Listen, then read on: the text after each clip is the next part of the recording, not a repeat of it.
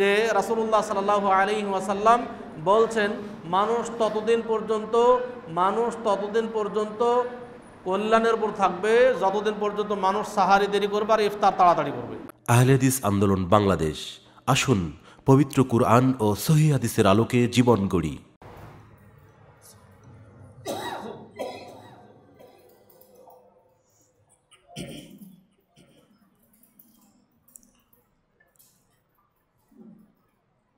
ইন্নাল হামদালিল্লাহ নাহমাদুহু ওয়া নাস্তাঈনুহু ওয়া নাস্তাগফিরুহ ওয়া নাউযু বিল্লাহি মিন শুরুরি আনফুসিনা ওয়া মিন সাইয়্যাতি আ'মালিনা মান ইয়াহদিহিল্লাহু ফালা মুদিল্লা লাহু ওয়া মান ইউদ্লিল ফালা হাদিয়া লাহু ওয়া আশহাদু আন লা ইলাহা ইল্লাল্লাহু ওয়াহদাহু লা শারীকা লাহু وأشهد أن محمدًا عبده ورسوله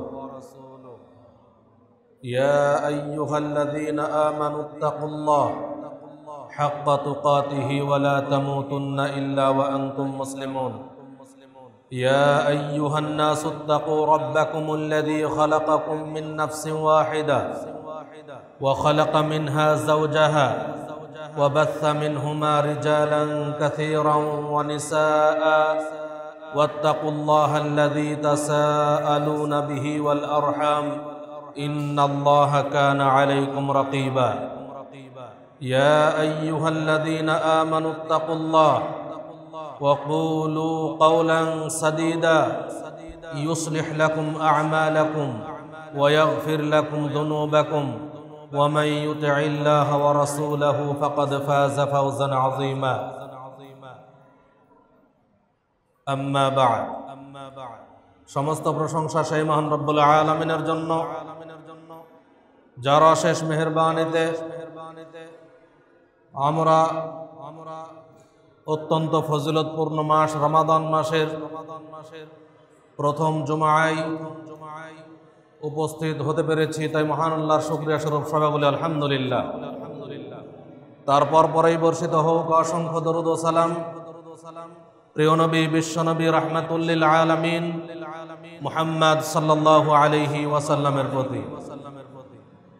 আলহামদুলিল্লাহ, আল্লাহ তাআলার অশেষ শুকরিয়া যে আমরা এই রমাদান মাস অত্যন্ত ফজিলতপূর্ণ মাসে প্রবেশ করেছি এবং আজকে আমরা তৃতীয় রমাদানের জুমার দিনে জুমার সালাতের উদ্দেশ্যে এই মসজিদে উপস্থিত হতে পেরেছি। তাই আবারও আল্লাহর শুকরিয়া স্বরূপ বলি আলহামদুলিল্লাহ। আল্লাহ তাআলা এই রমাদান মাসে আমাদের উপর সিয়ামকে ফরজ করেছেন। আল্লাহ তাআলা পবিত্র কোরআন মাজিদে ঘোষণা দিয়েছেন, ইয়া আইয়ুহাল্লাযীনা আমানু, হে ঈমানদারগণ, কুতিবা আলাইকুমুস সিয়াম, তোমাদের উপর সিয়ামকে ফরজ করা হয়েছে, কামা কুতিবা আলাল্লাযীনা মিন ক্বাবলিকুম, এবং যেমন ফরজ করা হয়েছিল তোমাদের পূর্ববর্তীদের উপর, লাআল্লাকুম তাত্তাকুন, তোমাদের উপরে সিয়ামকে এজন্যই ফরজ করা হয়েছে যাতে তোমরা এক মাস সিয়াম সাধনার মাধ্যমে তাকওয়া অর্জন করতে পারো, পরহেজগারিতা অর্জন করতে পারো, আল্লাহ ভীতি অর্জন করতে পারো। সম্মানিত উপস্থিতি, অত্র আয়াত থেকে যেটা স্পষ্টভাবে প্রতীয়মান হয় যা আমাদের উপর আল্লাহ তাআলা সিয়ামকে ফরজ করেছেন একটা উদ্দেশ্য নিয়ে। আল্লাহ তাআলা সে উদ্দেশ্যের কথা এই আয়াতের শেষ অংশে বলে দিয়েছেন, বলছেন লাআল্লাকুম তাত্তাকুন, তোমাদের উপরে সিয়ামকে এজন্যই ফরজ করা হয়েছে যাতে তোমরা তাকওয়া অর্জন করতে পারো। তাহলে তাকওয়া কাকে বলে? তাকওয়া হলো যে যাবতীয় পাপ কর্ম থেকে নিজেকে বিরত রেখে আল্লাহর আদেশসমূহ পালন করা, আল্লাহ যা ফরজ করেছেন তা পালন করা, যা হারাম করেছেন তা থেকে বিরত থাকা, এর নাম হচ্ছে তাকওয়া। আমরা যদি মুত্তাকি হতে চাই তাহলে অবশ্যই আল্লাহ তাআলা যত কিছুকে হারাম করেছেন সব কিছু বর্জন করতে হবে এবং যত কিছু ফরজ করেছেন তার ফরজের বিধানসমূহ অবশ্যই পালন করতে হবে, না হলে আমরা মুত্তাকি হতে পারবো না। আর মুত্তাকি না হতে পারলে আমরা কখনোই জান্নাতে প্রবেশ করতে পারবো না। আমাদের সামনে আমাদের মাঝে বর্তমানে একটা মহামারী বিরাজ করছে, করোনা ভাইরাসের মহামারী। আসলে এই ধরনের মহামারী আল্লাহ তাআলা কেন দেন তারও একটা বিশেষ কারণ আছে, এর সাথে এই তাকওয়ার সম্পর্ক আছে। করোনা বা বিভিন্ন মহামারী, বিভিন্ন রোগ ব্যাধি আল্লাহ তাআলা কেন দেন এর একটা কারণ আছে। রাসূলুল্লাহ সাল্লাল্লাহু আলাইহি ওয়াসাল্লাম বলছেন, রাসূল সাল্লাল্লাহু আলাইহি ওয়াসাল্লাম বলছেন, লাম তাজহারিল ফাহিশাতু ফি কওমিন কাত্তু হাত্তা ইউলিনু বিহা ইল্লা ফাশা ফিহিমুত তাউন ওয়াল আওজাউ আল্লাতী লাম তাকুন মাদাত ফি আসলাফিহিমুল লাযিনা মাদাউ। যখন কোনো জাতির মধ্যে প্রকাশ্য অশ্লীলতা ছড়িয়ে পড়ে তখন সে জাতির মাঝে প্লেগ রোগের আবির্ভাব ঘটে। তারপরে বলছেন, প্লেগ রোগ ছাড়াও এমন সব রোগ ব্যাধির আবির্ভাব ঘটে যা আগেকার জামানার মানুষ কখনো দেখেওনি, শুনেওনি। এই করোনা ভাইরাস, যেটা আমরা আসলে চোখে দেখি না, শুধুমাত্র কানে শুনছি যে একটা ভাইরাস আমাদের মাঝে এসেছে, যেই ভাইরাস লক্ষ লক্ষ মানুষের জীবন ছিনিয়ে নিচ্ছে। পৃথিবীর যত বড় উন্নত দেশ রয়েছে সেই উন্নত দেশগুলোতে বেশি করোনা আক্রান্ত হয়েছে। পৃথিবীর যেই দেশগুলোতে সবচেয়ে উন্নত সায়েন্স রয়েছে, উন্নত চিকিৎসা ব্যবস্থা রয়েছে, তারাই বেশি করোনা ভাইরাসে আক্রান্ত, কারণ তারাই সবচাইতে বেশি অশ্লীলতায় জড়িয়ে পড়েছে। এই জন্য এই মহামারী, এই করোনা ভাইরাস থেকে যদি আমরা বাঁচতে চাই তাহলে অবশ্যই আমাদেরকে যাবতীয় পাপাচার, অশ্লীল খারাপ কাজ থেকে বিরত থাকতে হবে। এটাই হচ্ছে এক নাম্বার করোনা ভাইরাস থেকে বাঁচার মাধ্যম। অবশ্যই এই রমাদান মাস আমাদের জন্য সুবর্ণ সুযোগ। এই রমাদান মাসে আমরা যাবতীয় পাপ কাজ থেকে বেঁচে, এই পাপ কর্ম থেকে আল্লাহর কাছে তওবা করে ক্ষমা চেয়ে আল্লাহর ফরজ সমূহ পালনে প্রতিজ্ঞাবদ্ধ হই, তাহলে অবশ্যই আল্লাহ তাআলা আমাদের মাঝ থেকে এই করোনা ভাইরাসকে দূর করে দিবেন বলে আশা করি। আল্লাহর কাছে আমরা কামনা করি, আল্লাহুম্মা ইন্না নাউযু বিকা মিনাল বারাসি ওয়াল জুনুনি ওয়াল জুদামি ওয়া মিন সাইয়্যিল আসকাম। আল্লাহুম্মা ইন্না নাউযু বিকা মিনাল বারাসি ওয়াল জুনুনি ওয়াল জুদামি ওয়া মিন সাইয়্যিল আসকাম। আল্লাহুম্মা ইন্না নাউযু বিকা মিনাল বারাসি ওয়াল জুনুনি ওয়াল জুদামি ওয়া মিন সাইয়্যিল আসকাম।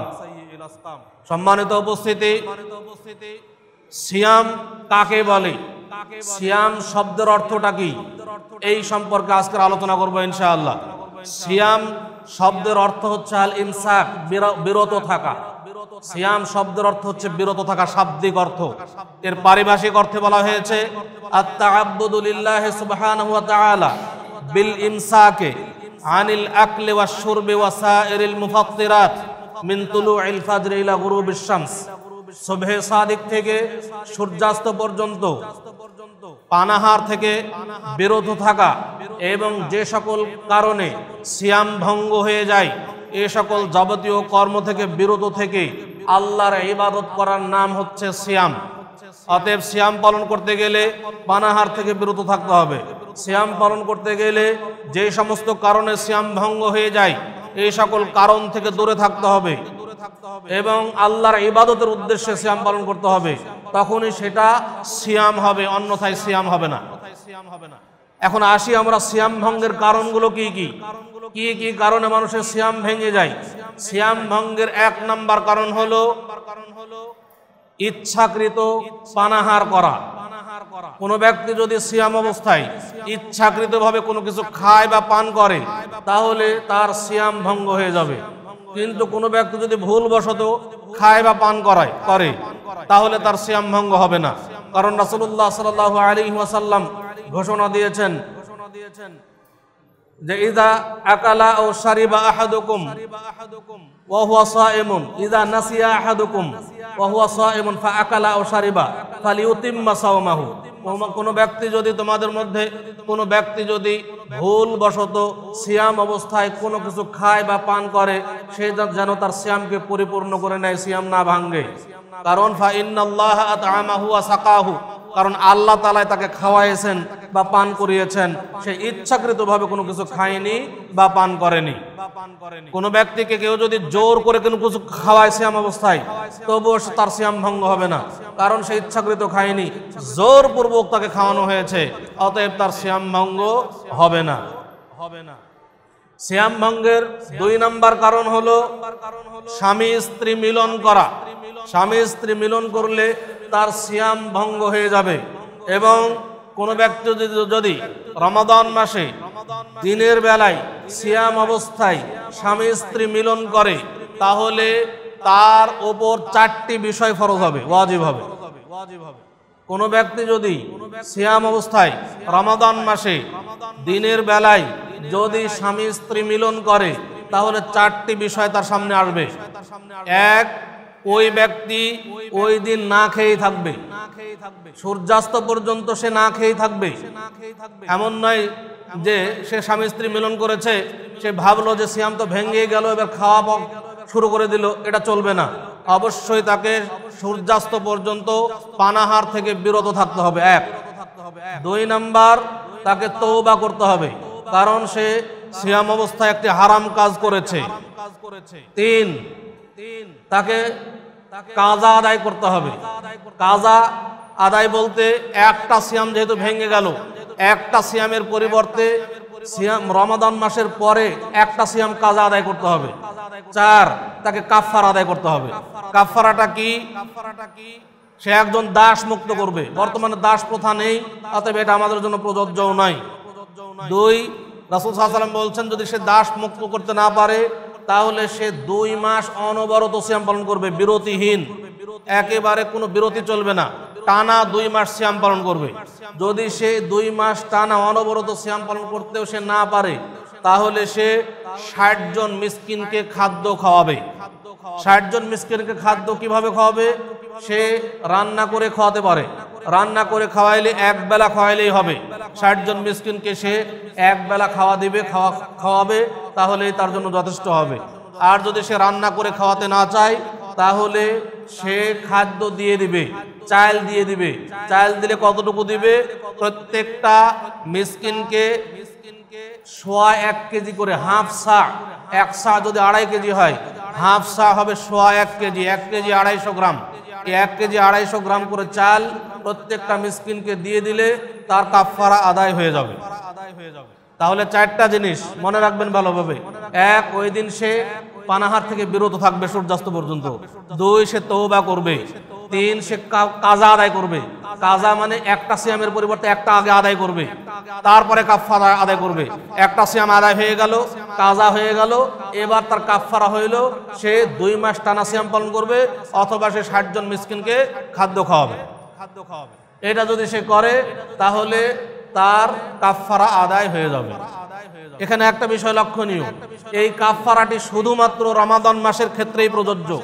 রমাদান মাসের বাইরে যদি অন্য কোনো দিনে, অন্য কোনো মাসে সিয়াম অবস্থায় যদি কোনো ব্যক্তি স্বামী স্ত্রী মিলন করে তাহলে তার উপরে এই কাফারা ওয়াজিব নয়। যদিও সেটা ফরজ সিয়াম হতে পারে, ফরজ সিয়াম তার হতে পারে। ফরজ সিয়াম কেমন?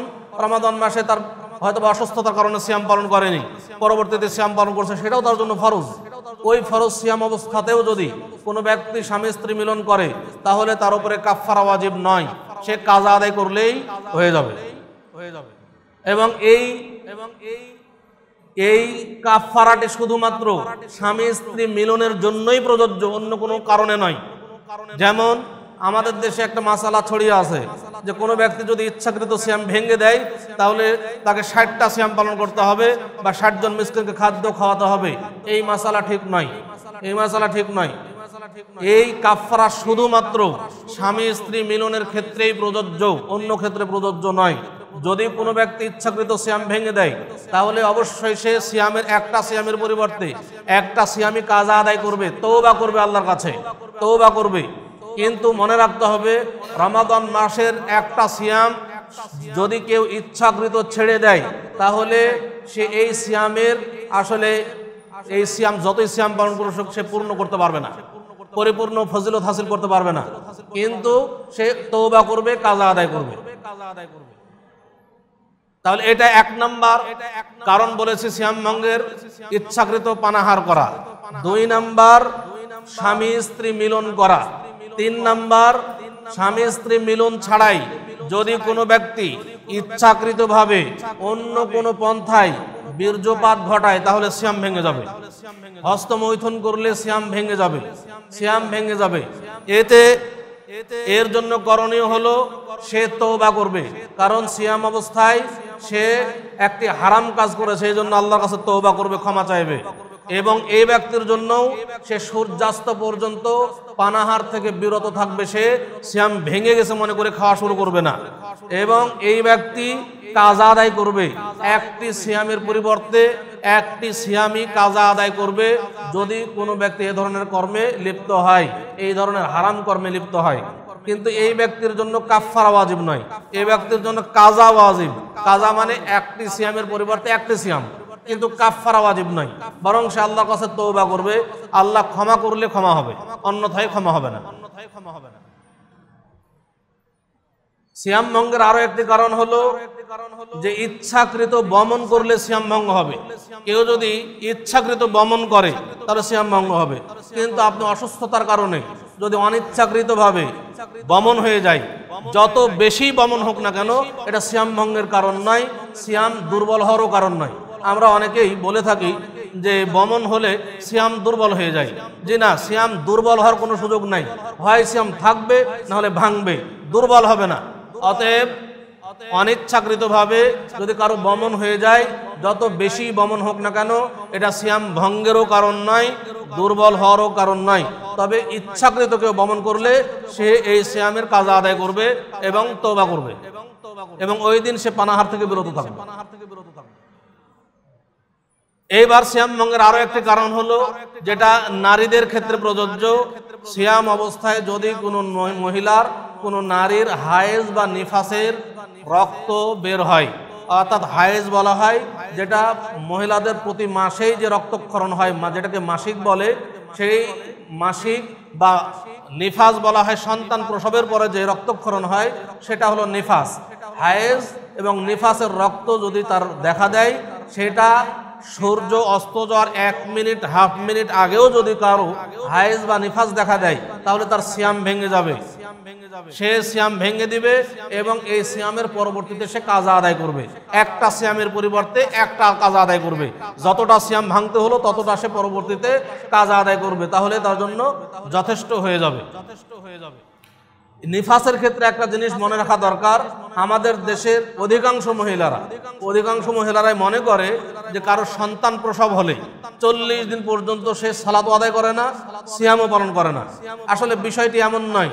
মনে করা হয় যে 40 দিন সালাতও মাফ, সিয়ামও মাফ। আসলে তা নয়। 40 দিন হলো সর্বোচ্চ সীমা, সর্বনিম্ন কোনো সীমা নেই। সর্বনিম্ন অর্থাৎ একজন মহিলার যখন সন্তান প্রসব হবে, যদি 2 দিন পরে তার রক্ত বন্ধ হয়ে যায়, 2 দিন পরেই সে গোসল করবে, সে সালাত আদায় করবে, সে সিয়ামও পালন করবে। যদি 1 সপ্তাহ পর রক্ত বন্ধ হয়ে যায়, 1 সপ্তাহ পর থেকে সে পবিত্র, সে সালাত আদায় করবে, সিয়ামও পালন করবে। সে বাধ্য, এমন না যে করতে পারবে। অবশ্যই যদি কোনো মহিলার 1 সপ্তাহ পরে রক্ত বন্ধ হয়ে যায় আর যদি সে সালাত না আদায় করে, তাহলে সে সালাত ত্যাগকারী। অতএব বিষয়টি লক্ষণীয়। সর্বোচ্চ সীমা হলো 40 দিন। 40 দিন হয়ে গেছে সন্তান প্রসব হওয়া, তারপরেও রক্ত বন্ধ হয়নি, তাহলে এই মহিলা 40 দিন পরে গোসল করবে এবং সালাত সিয়াম শুরু করবে, রক্ত বন্ধ না হলেও। অতএব 40 দিন হলো সর্বোচ্চ সীমা, সর্বনিম্ন কোনো সীমা নেই। এই হলো সিয়াম ভঙ্গের কারণ। আমাদের দেশে বহু মাসালা ছড়িয়ে আছে বা বহু প্রশ্ন মানুষ করে থাকেন যে রক্ত বের হলে সিয়াম ভঙ্গ হবে কেন? রক্ত বের হওয়া সিয়াম ভঙ্গের কোনো কারণ নয়। আপনি অ্যাক্সিডেন্ট হয়েছে, যে বহু রক্ত বের হয়েছে, যত বেশি রক্ত বের হোক না কেন, সিয়াম ভঙ্গ হবে না। এটা সিয়াম ভঙ্গেরও কারণ নয়, এটা সিয়াম দুর্বল হওয়ারও কারণ নয়। অতএব রক্ত বের হওয়া সিয়াম ভঙ্গের কারণ না। আমরা অনেকেই প্রশ্ন করি যে ইনহেলার ব্যবহার করা যাবে কিনা। যাদের অ্যাজমা রোগ আছে তারা ইনহেলার ব্যবহার করে থাকেন। ইনহেলার ব্যবহার করা সিয়াম ভঙ্গের কারণ নয়, কারণ এটা একটা গ্যাস যা মুখে দেওয়া হয়, এটা পাকস্থলিতে পৌঁছে না, এটা খাওয়াও নয়, পান করাও নয়। অতএব যাদের অ্যাজমা আছে এটা ব্যবহার করতে পারেন সিয়াম অবস্থায়, এতে সিয়াম ভঙ্গ হবে না। অনেকে প্রশ্ন করেন যে ইনজেকশন নেওয়া যাবে কিনা সিয়াম অবস্থায়। ইনজেকশন হচ্ছে 2 প্রকার। ইনজেকশন 2 প্রকার। এক, কিছু ইনজেকশন আছে যেটা মানুষের খাদ্যের চাহিদা পূর্ণ করে। 2, কিছু ইনজেকশন আছে যেটা খাদ্যের চাহিদা পূর্ণ করে না। যেমন দেখবেন যে অনেক মানুষ যখন খেতে পারে না অসুস্থ অবস্থায়, তখন তাকে স্যালাইন পুশ করা হয়, যেটাতে তার খাদ্যের চাহিদা পূর্ণ করে। অতএব এই ধরনের ইনজেকশন যদি দেওয়া হয় যেটা মানুষের খাদ্যের চাহিদা পূর্ণ করে, এই ধরনের ইনজেকশন দিলে তার সিয়াম ভেঙে যাবে। আর যদি এমন ইনজেকশন দেওয়া হয় যেটা মানুষের খাদ্যের চাহিদা পূর্ণ করে না, তাহলে তার সিয়াম ভঙ্গ হবে না। যেমন এখন ডায়াবেটিসের জামানা, ডায়াবেটিস হয়েছে, ইনসুলিন নেওয়া দরকার। ইনসুলিন যদি কেউ নেয়, এটা মানুষের খাদ্যের চাহিদা পূর্ণ করে না, অতএব সিয়াম অবস্থায় ইনসুলিন নিতে পারে, ইনজেকশন নিতে পারে। আপনার জ্বর হয়েছে, একটা প্যারাসিটামল ইনজেকশন করা দরকার, এটা মানুষের খাদ্যের চাহিদা পূর্ণ করে না, অতএব এটা নিলে আপনার সিয়াম ভঙ্গ হবে না। অনেকে প্রশ্ন করেন যে চোখে ড্রপ দেওয়া যাবে কিনা। চোখে ড্রপ দিবেন না, কারণ চোখের সাথে কণ্ঠনালীর একটা সম্পর্ক আছে। চোখে ড্রপ দিলে কিছুক্ষণ পর দেখবেন যে আপনার গলায় তিতো তিতো ভাব, মুখ তিতো হয়ে গেছে, অর্থাৎ আপনার পেটের মধ্যে প্রবেশ করার সম্ভাবনা আছে। এই জন্য চোখে ড্রপ দিবেন না, চোখে ড্রপ দিবেন না। নাকেও দিবেন না, নাকে দিলেও কিন্তু ভিতরে যাওয়ার সম্ভাবনা আছে। যেটা ভিতরে প্রবেশ করে, পাকস্থলীতে প্রবেশ করার সম্ভাবনা আছে, এমন জিনিস ব্যবহার করবেন না। অনেকে প্রশ্ন করেন যে সাপোজিটরি, যেটা একটা ঔষধ রয়েছে, যেটা মানুষের পায়ুপথ দিয়ে দেওয়া হয়, সেটা দিলে সিয়াম ভঙ্গ হবে কিনা। এটা দিলে সিয়াম ভঙ্গ হবে না, কারণ এটা পাকস্থলীতে পৌঁছে না, এটাকে খাওয়াও বলে না, পান করাও বলে না। অতএব কেউ সাপোজিটরি ব্যবহার করলে তার সিয়াম ভঙ্গ হবে না। অনেকে প্রশ্ন করেন যে আতর ব্যবহার করা যাবে কিনা, সেন্ট মানে খুশবু ব্যবহার করা যাবে কিনা। আতর, খুশবু এগুলো ব্যবহার করা সিয়াম ভঙ্গের কোনো কারণ নাই, এগুলো নির্দ্বিধায় ব্যবহার করতে পারেন, এতে কোনো সমস্যা নেই। অনেকে প্রশ্ন করেন টুথপেস্ট দিয়ে ব্রাশ করা যাবে কিনা। পেস্ট দিয়ে ব্রাশ করা যাবে, এতে কোনো সমস্যা নেই, যে কোনো সময় ব্রাশ করতে পারেন। সতর্ক থাকতে হবে যেন পেটের মধ্যে প্রবেশ না করে। এই মোটামুটি যেগুলো আমাদের সামনে প্রশ্ন আসে আপনাদের সামনে উল্লেখ করলাম, আরো কিছু থাকতে পারে, আল্লাহু আলাম। তবে আমার সামনে যেগুলো আসলো সেগুলো আপনাদেরকে বলে দিলাম। আসলে এগুলো সিয়াম ভঙ্গের কারণ নয়। যেগুলো সিয়াম ভঙ্গের কারণ প্রথমে বলেছি, ওগুলোই মূলত সিয়াম ভঙ্গের কারণ। বাকি যেগুলো সমাজে প্রচলিত আছে সেগুলো সিয়াম ভঙ্গের কারণ নাই। আবার অনেকে প্রশ্ন করেন যে সিয়াম অবস্থায় চুল কাটা যাবে কিনা। চুল কাটাতে কোনো সমস্যা নেই, সিয়াম অবস্থায় চুল কাটলে কোনো সমস্যা হবে না। অনেক মহিলা প্রশ্ন করেন যে সিয়াম অবস্থায় বাচ্চাকে দুধ পান করানো যাবে কিনা। বাচ্চাকে দুধ পান করানো যাবে, এতে কোনো সমস্যা নেই, এগুলো সিয়াম ভঙ্গের কোনো কারণ নাই। এবার আসুন যে সিয়াম কারা ভঙ্গ করতে পারে। সিয়াম কিছু মানুষ আছে তাদের জন্য সিয়াম ভঙ্গ করা জায়েজ। সিয়াম কারা ভঙ্গ করতে পারে, এটা একটা গুরুত্বপূর্ণ বিষয়। সিয়াম ভঙ্গ করতে পারে কারা? এক, যাদের জন্য সিয়াম ভঙ্গ করা জায়েজ তাদের মধ্যে এক নাম্বার হলো যারা অসুস্থ ব্যক্তি। অসুস্থ ব্যক্তি সিয়াম ভঙ্গ করতে পারে। এখন এর জন্য সে কাজা আদায় করবে না কি করবে, তার জন্য করণীয় কি? এক্ষেত্রে অসুস্থতাকে দুই ভাগে ভাগ করতে হবে। অসুস্থতা হচ্ছে দুই প্রকার, এক স্থায়ী রোগ আর একটা হচ্ছে অস্থায়ী রোগ। একটা হচ্ছে স্থায়ী রোগ, এমন রোগ যেটা সাধারণত ভালো হয় না। এমন স্থায়ী রোগ যদি হয় কারো, সে সিয়াম ভেঙে দিবে, সিয়াম পালন করবে না। এর জন্য করণীয় কি? এই ব্যক্তি যেহেতু তার স্থায়ী রোগ, সে কাজা আদায় করতে পারবে না নিজে, অতএব সে ফিদিয়া দিবে। ফিদিয়া দিবে, ফিদিয়া দেওয়া বলতে কি বোঝায়? ফিদিয়া হলো যে একটা সিয়ামের পরিবর্তে একজন করে মিসকিনকে খাদ্য দান করবে, খাদ্য খাওয়াবে। এখানে খাদ্য খাওয়ানোর ওই যে দুইটা পদ্ধতি বললাম, যে আপনি রান্না করে খাওয়াতে পারেন, এক বেলা খাওয়াইলেই হবে। দুই, আপনি তাকে খাদ্য দিয়ে দিতে পারেন, সেটা হলো হাফসা, অর্থাৎ সোয়া 1 কেজি 250 গ্রাম চাল যদি আপনি তাকে দিয়ে দেন, তাহলে একটা সিয়ামের বিনিময়ে এটা আদায় হয়ে যাবে, ফিদিয়া আদায় হয়ে যাবে। এখানে একটা লক্ষণের বিষয় আছে। অনেক মানুষ আমাদের দেশে আছে যে ধরেন একজন মানুষ অসুস্থ মানুষ, সিয়াম পালন করতে পারছে না, সে যদি অন্য কোনো মানুষ ফকির মিসকিনকে বলে যে বাবা আমি সিয়াম পালন করতে পারছি না, তো তোমাকে ফিদিয়ে দিচ্ছি, সে মনে করে যে আমাকে মনে হয় তার পরিবর্তে সিয়াম পালন করতে হবে। এজন্য অনেকেই বলে যে না বাবা আমি এটা নিব না, আমার সিয়াম বাবা কে পালন করবে, আমি তোমারটা পালন করবো। তাই এটা আসলে বিষয় নয়। সিয়াম কেউ কারো পরিবর্তে পালন করবে না। আমি যদি অসুস্থ হই, আমি একজন মিসকিনকে, একজন ফকিরকে শুধু আমার ফিদিয়া, আমার খাদ্যদ্রব্য দিয়ে দিব, এটা দেওয়াটাই আমার জন্য যথেষ্ট। আমার সিয়ামের জন্য পরিবর্তে সে সিয়াম পালন করবে না, সে তার সিয়াম পালন করবে, এবং সে যদি সিয়াম পালন করলো কি না করলো সেটাও আমার দেখার বিষয় নয়। সে যদি সিয়াম পালন না করে সে তার হিসাব দিবে, আমি শুধুমাত্র ফিদিয়া দিয়ে দিব, তাহলে আমার জন্য সেটা যথেষ্ট হয়ে যাবে। সে সিয়াম পালন করবে কি করবে না সেটা তার ব্যাপার, আমার ফিদিয়া দেওয়াটাই যথেষ্ট। এবং সেটা এক বেলার জন্য দিলেই হবে, এক বেলা খাবারের জন্য দিলেই হবে, এতে কোনো সমস্যা নেই। এটা হলো এক নাম্বার অসুস্থ। তাহলে একটা হলো স্থায়ী রোগ, যেটা স্থায়ী রোগের ক্ষেত্রে এই হুকুম যে সে ফিদিয়া আদায় করবে। আরেক প্রকার রোগ হলো অস্থায়ী, অর্থাৎ জ্বর হয়েছে 2-4 দিন পর, 1 সপ্তাহ পর ভালো হয়ে যায় স্বাভাবিকভাবে, আপনি সিয়াম ভঙ্গ করতে পারেন, কিন্তু আপনি ফিদিয়া দিলে আর চলবে না, আপনাকে নিজেই কাজা আদায় করতে হবে। কাজা আদায় করতে হবে নিজেই। রমজান পরে, রমজান মাস যখন শেষ হয়ে গেল, তখন আপনি ওই একটা সিয়ামের পরিবর্তে একটা সিয়াম কাদা আদায় করলেন। এখানে ফিদিয়ার ক্ষেত্রে আরেকটা বিষয় লক্ষণীয়, যে ফিদিয়া অগ্রিম দিতে পারবেন না। অনেক মানুষ আছে স্থায়ী রোগ, সে মনে করে যে আমি তো 1 মাস পর আমার সিয়াম পালন করতে পারবো না, অতএব আমি রমাদান প্রথমেই একবার রমাদান শুরুর সময় আমি একজন মিসকিনকে 30 দিনের খাবার দিয়ে দেবো। এটা চলবে না। যেটা পালন করতে পারেননি তার ফিদিয়া দিতে হবে। অর্থাৎ আজকে একটা সিয়াম পালন করতে পারলাম না, এর ফিদিয়া দেবো এই সিয়াম শেষ হওয়ার পর। যেটা পালন হয়নি তার ফিদিয়া দেবো, যেটা পালন করব না তার ফিদিয়া নয়, যেটা পালন করিনি তার ফিদিয়া দিতে হবে, অগ্রিম ফিদিয়া নয়। যদি একসাথে দিতে চান ফিদিয়া, ফিদিয়া যদি একসাথে দিতে চান যে আমি একসাথে দিয়ে দিব, তাহলে রমাদান মাস শেষ হলে আপনি কোনো ফকির মিসকিনকে 30টার জন্য 1.5 কেজি করে চাল হিসাব করে যতটুকু চাল হয় একজনকে দিয়ে দিবেন, কোনো সমস্যা নেই। এটা রমাদান শেষে দিবেন একবারে দিলে, কিন্তু অগ্রিম ফিদিয়া দিবেন না। তাহলে আরেকজন ব্যক্তি যে সিয়াম ভঙ্গ করতে পারে সে হলো মুসাফির। মুসাফির, আপনি সুস্থ মানুষ কিন্তু মুসাফির, অর্থাৎ যে সফর করে সেই মুসাফির। আমাদের দেশে আবার মুসাফির বলতে মনে করে যে কোনো ব্যক্তি সাহায্য চাইতে আসলে সেই মনে হয় মুসাফির, আসলে তা নয়। মুসাফির হলো যে ব্যক্তি সফর করছে, আপনি এখান থেকে বের হয়েছেন ঢাকাতে যাবেন, আপনি মুসাফির, আপনি যাচ্ছেন, আপনি সিয়াম ভঙ্গ করতে পারেন, আপনার জন্য সিয়াম ভঙ্গ করা জায়েজ।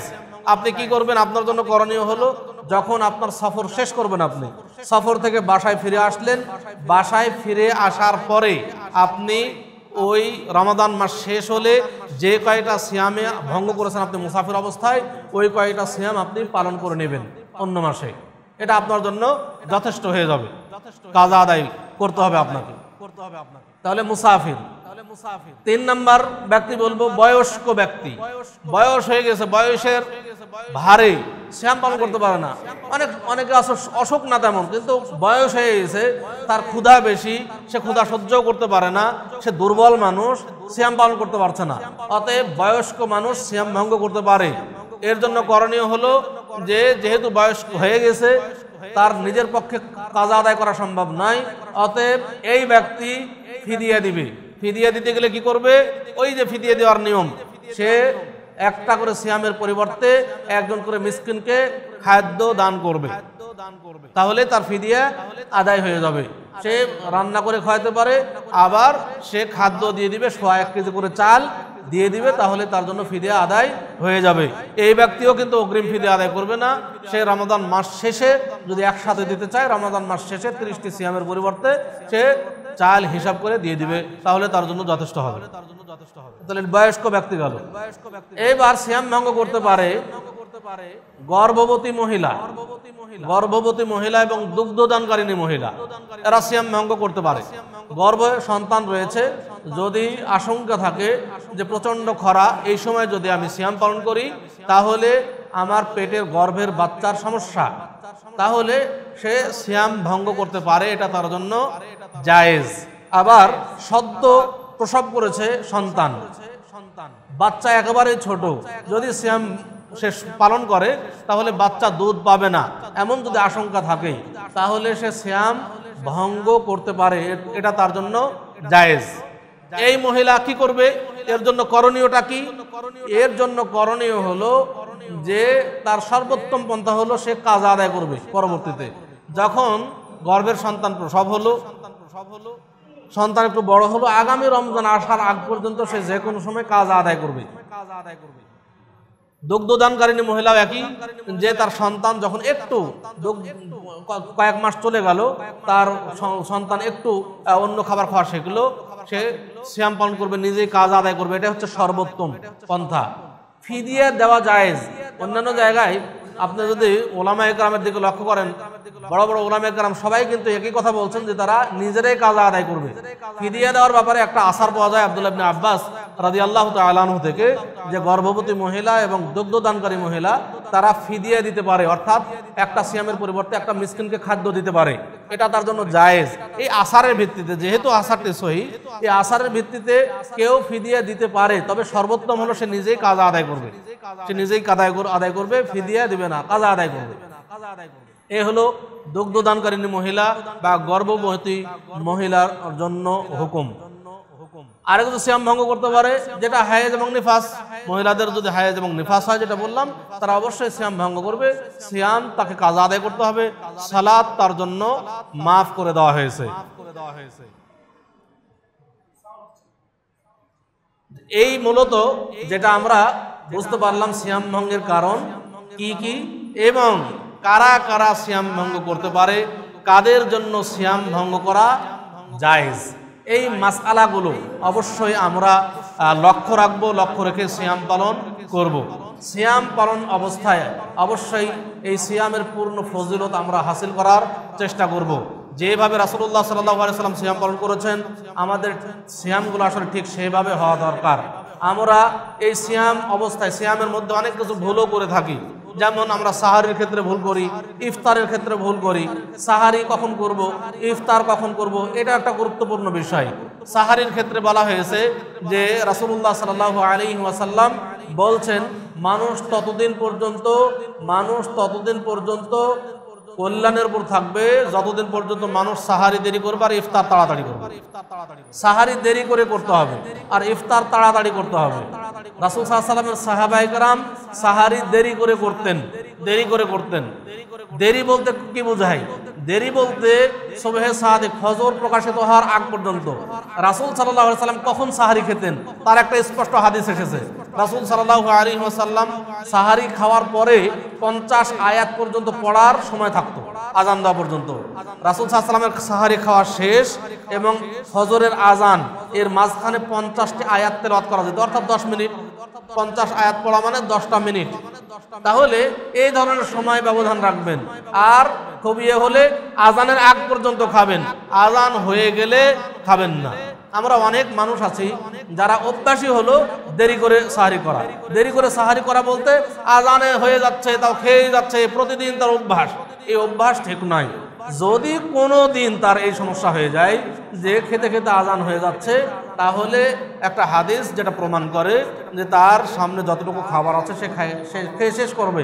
এই হাদিস নিয়ে অনেক কথা, ওলামায়ে কেরাম বহু কথা বলেছেন। কেউ বলছেন যে হাতের লোকমা যতটুকু ততটুকুই খাবে, বা মুখে যতটুকু আছে ততটুকুই খাবে, প্লেটের গুলো খাবে না। বহু ওলামায়ে কেরাম বহু বক্তব্য পেশ করেছেন এই হাদিসের ব্যাপারে। অতএব আমাদের এই খাবার থেকে বিরত থাকাই সন্দেহমুক্ত আমল।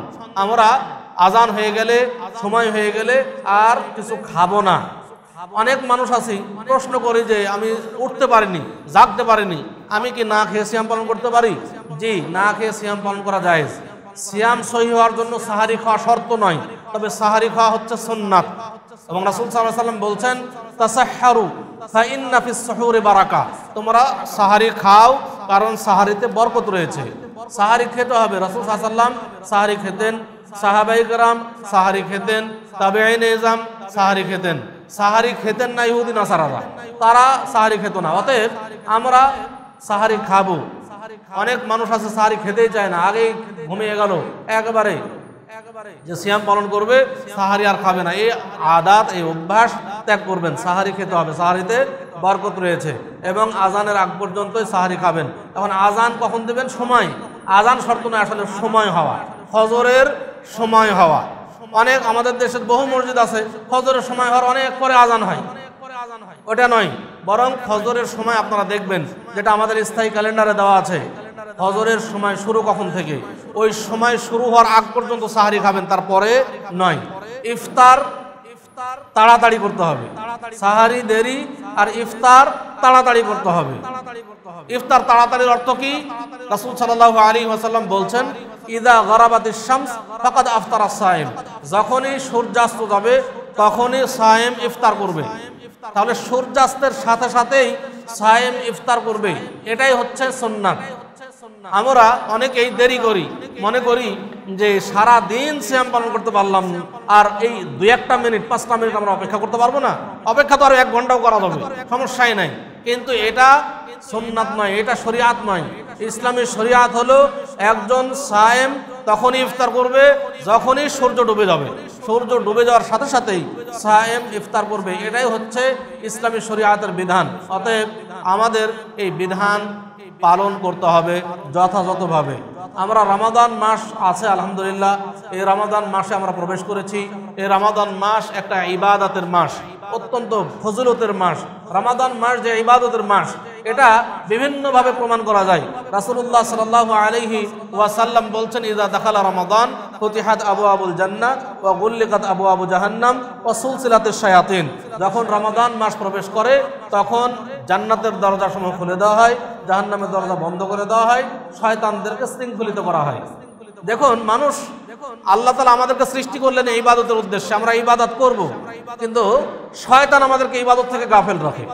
শয়তান যেহেতু ইবাদত থেকে মানুষকে গাফেল রাখে, রমাদান মাস ইবাদতের মাস, এই জন্য রমাদান মাসে আল্লাহ তাআলা শয়তানকে শৃঙ্খলিত করেন। এর বাস্তব দৃশ্য কিন্তু আমরা রমাদান মাসে দেখতে পাই। আমরা যারা আজকেই জুমার সালাত আদায় করতে এসেছি, অনেক মানুষ আছে যারা রমাদান মাসের বাইরে অন্যান্য মাসে সালাত আদায় করি না, রমাদান মাসে সালাত আদায় করছে। তাহলে শয়তান তার কাছে পরাজিত হচ্ছে, শয়তানকে শৃঙ্খলিত করা আছে, সে কাজ করতে পারছে না। আমরা অনেক মানুষ আছে বিভিন্ন পাপাচারে লিপ্ত, রমাদান মাস আসলে পাপ থেকে বিরত থাকি। আমরা অনেক মানুষ আছে নেশাদার দ্রব্য ভক্ষণ করি, রমাদান মাস আসলে মাশাআল্লাহ ছেড়ে দেই। তো এই দৃশ্যগুলো আমরা দেখতে পাই। অতএব রমাদান মাস হচ্ছে ইবাদতের মাস। রমাদান মাস এই বেশি বেশি আমরা ইবাদত করার চেষ্টা করব, বেশি বেশি কোরআন তেলাওয়াত করার চেষ্টা করব রমাদান মাসে। কারণ কোরআন এমন একটা গ্রন্থ যার প্রত্যেক হরফের বিনিময়ে 10 নেকি পাওয়া যায়। আমাকে দুঃখ লাগে যে মুসলিম হিসেবে আমরা যারা কোরআন পড়া শিখিনি, কোরআন শিক্ষা করিনি, এটা দুঃখের বিষয়। আসলে কোরআন অবশ্যই শিক্ষা ফরজ সকলের জন্য। কোরআন যারা জানেন না, এই রমাদান মাস, এই 1 মাসের মধ্যে কোরআন শিক্ষা করবেন ইনশাআল্লাহ, শিক্ষা করবেন। রাসূলুল্লাহ সাল্লাল্লাহু আলাইহি ওয়াসাল্লাম বলেছেন, খায়রুকুম মান তাআল্লামাল কুরআনা ওয়া আল্লামাহ, ওই ব্যক্তি সর্বোত্তম যে ব্যক্তি নিজে কোরআন শিক্ষা করে অপরকে শিক্ষা দেয়। অতএব এই ফজিলত হাসিল করার চেষ্টা করব, কোরআন শিক্ষা করব, যারা কোরআন জানি তারা অপরকে শিক্ষা দিব, তাহলে আমরা সর্বোত্তম ব্যক্তিতে পরিণত হব। এই কোরআন শিক্ষা করে এই ফজিলত আমরা অবশ্যই হাসিল করার চেষ্টা করব ইনশাআল্লাহ। রমাদান মাসে পূর্ণ ফজিলত হাসিল করার জন্য যাবতীয় চেষ্টা আমাদের থাকা দরকার। আমরা দেখুন, কিয়ামতের দিন আল্লাহ তাআলা সবচাইতে যার শাস্তি কম হবে তাকে আল্লাহ তাআলা কিয়ামতের দিন ডাকবেন, দেখে বলবেন যে, এই তোমার যদি দুনিয়া পরিপূর্ণ সম্পদ থাকতো এখন, এবং এর চাইতে আরো অধিক পরিমাণ সম্পদ থাকে, এই সব সম্পদের বিনিময়ে তুমি কি এই সহজ শাস্তি থেকে মুক্তি পেতে চাইতে? তখন সে বলবে যে, হ্যাঁ আল্লাহ, আমার সব কিছুর বিনিময়ে আমি এই শাস্তি থেকে মুক্তি পেতে চাই। তখন আল্লাহ তাআলা বলবেন, আচ্ছা তুমি যখন দুনিয়াতে ছিলে তোমার থেকে আমি এত কিছু চেয়েছিলাম না, আজকে তো তুমি সব কিছুর বিনিময়ে এই সহজ শাস্তি থেকে মুক্তি পেতে চাচ্ছ, কিন্তু যখন তুমি দুনিয়াতে ছিলে তখন আমি এত কিছু তোমার থেকে চাইনি, শুধু চেয়েছিলাম আনতা আবুদাল্লাহ, তুমি আল্লাহর ইবাদত করবে, ওয়ালা তুশরিক বিহি শাইআ, আর আল্লাহর সাথে শিরক করবে না, এটাই চাওয়া ছিল আমার। কিন্তু তুমি ফাআবাইতা, তুমি সেটা দিতে আমাকে অস্বীকৃতি জানিয়েছো, তুমি আমাকে দাওনি, আমি যা চেয়েছিলাম দুনিয়াতে তা তুমি আমাকে দাওনি, অতএব আজ তোমার কোনো কিছু কবুল করা হবে না। এই জন্য রমাদান মাস এসেছে, ফজিলতপূর্ণ মাস, ইবাদতের মাস। আমরা বেশি বেশি ইবাদত করার চেষ্টা করব রমাদান মাসে, বেশি বেশি দান সাদকা করার চেষ্টা করব রমাদান মাসে। রাসূল সাল্লাল্লাহু আলাইহি ওয়াসাল্লাম বলছেন, মান তাসাদদাকা বিসাদাকাতিন ইবতিগা ওয়াজহিল্লাহ, যে ব্যক্তি আল্লাহর সন্তুষ্টির জন্য 1 টাকা দান করবে, খুতিমালাহু বিহা, আর এই দানটি যদি তার শেষ আমল হয়, দাখালাল জান্নাহ, তাহলে জান্নাতে প্রবেশ করবে। অবশ্যই আমরা চেষ্টা করব দান করার সামর্থ্য অনুযায়ী। আপনার কাছে 1 টাকা আছে 1 টাকা দান করেন, 5 টাকা আছে 5 টাকা দান করেন। রাসূল সাল্লাল্লাহু আলাইহি ওয়াসাল্লাম বলছেন, মান ক্বালা লা ইলাহা ইল্লাল্লাহ ইবতিগা ওয়াজহিল্লাহ, যে ব্যক্তি আল্লাহর সন্তুষ্টির জন্য একবার লা ইলাহা ইল্লাল্লাহ বলবে, খুতিমালাহু বিহা, এটাই যদি তার শেষ আমল হয়, দাখালাল জান্নাহ, সে জান্নাতে প্রবেশ করবে। অতএব দেখুন, লা ইলাহা ইল্লাল্লাহ বলতে কোনো টাকা পয়সাও খরচ হয় না, লা ইলাহা ইল্লাল্লাহ বলতে কোনো সময়ও নষ্ট হয় না, কিছুই নয়। এই লা ইলাহা ইল্লাল্লাহ সবাই বেশি বেশি পড়ার চেষ্টা করব এই রমাদান মাসে। কারণ আফদালুজ যিকরি লা ইলাহা ইল্লাল্লাহ, রাসূল সাল্লাল্লাহু আলাইহি ওয়াসাল্লাম বলছেন যে আফদালুজ যিকরি লা ইলাহা ইল্লাল্লাহ, সর্বোত্তম জিকির হচ্ছে লা ইলাহা ইল্লাল্লাহ। রমাদান মাস, এই মাসে আমরা সর্বদাই লা ইলাহা ইল্লাল্লাহ, লা ইলাহা ইল্লাল্লাহ এটা আমরা বেশি বেশি বলার চেষ্টা করব। হতে পারে এটাই আমার শেষ আমল, হতে পারে আমার এটাই শেষ আমল। এই আমল করার পরে যদি আমার মৃত্যু হয়, এটাই আমার জন্য জান্নাতের ওয়াসিলা হয়ে যাবে। আমরা সবাই রমাদান মাসে বেশি বেশি ইবাদত করার চেষ্টা করব। এই ইবাদত এর বিনিময়ে আল্লাহ তাআলা নিকটে আমরা জান্নাত কামনা করব, সকলের জান্নাতুল ফেরদাউস কামনা করব। আল্লাহ তাআলা রমাদানের এই ইবাদতকে যেন আমাদের জন্য জান্নাতের ওয়াসিলা বানিয়ে দেন। রমাদানের এই ইবাদতগুলোকে বেশি বেশি করার তৌফিক দান করুন, আমিন। এই বলে আজকের সংক্ষিপ্ত আলোচনা এখানে শেষ করছি। আকুলু কওলি হাদা ওয়া আস্তাগফিরুল্লাহ লি ওয়া লাকুম ওয়া লিসাইরিল মুসলিমিন ফাস্তাগফিরুহু ইন্নাহু হুয়াল গফুরুর রহিম।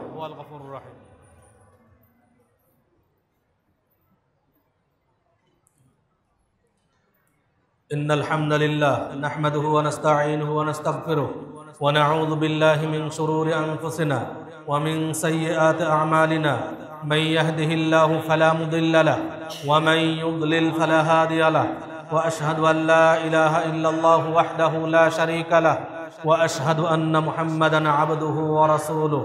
اللهم صل على محمد وعلى آل محمد كما صليت على إبراهيم وعلى آل إبراهيم إنك حميد مجيد।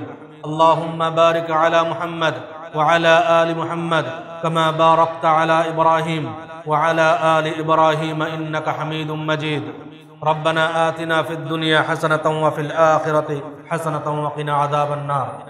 সবাই আমিন আমিন বলবেন। রাসূল সাল্লাল্লাহু আলাইহি সাল্লাম খুতবার শেষ অংশে দোয়া করতেন, সবাই আমিন আমিন বলতেন, এটা সুন্নতি নিয়ম। আল্লাহুম্মা আ'iজ্জাল ইসলাম ওয়াল মুসলিমিন ওয়া আদিল্লাশ শিরকা ওয়াল মুশরিকিন ওয়া দাম্মির আ'দাআকা আ'দাআদ-দ্বীন। আল্লাহুম্মা ইগফির লিল মুমিনিনা ওয়াল মুমিনাত ওয়াল মুসলিমিনা ওয়াল মুসলিমাত আল আহইয়া'i মিনহুম ওয়াল আমওয়াত। আল্লাহুম্মা ইন্না নাসআলুকাল হুদা ওয়াত তুকা ওয়াল আফাফা ওয়াল গিনা। আল্লাহুম্মা ইন্না নাসআলুকাল হুদা والتقى والعفاف والغنى। اللهم إنا نسألك الهدى والتقى والعفاف والغنى। اللهم إنا نعوذ بك من الكفر والفقر ومن عذاب القبر لا إله إلا أنت।